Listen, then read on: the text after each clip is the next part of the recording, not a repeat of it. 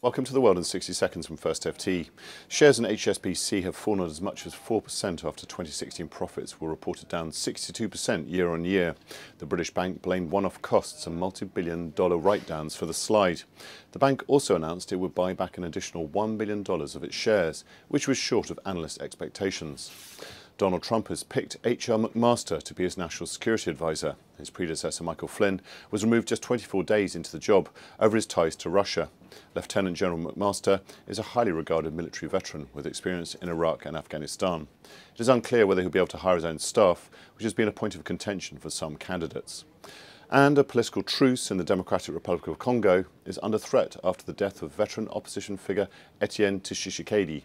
Relatives want him to be buried in Kinshasa, the capital, but the government fears his funeral will become a rallying point for the opposition. The dispute is delaying the formation of a transitional administration that is to rule until elections are held later this year. We have more stories for you at ft.com/FirstFT.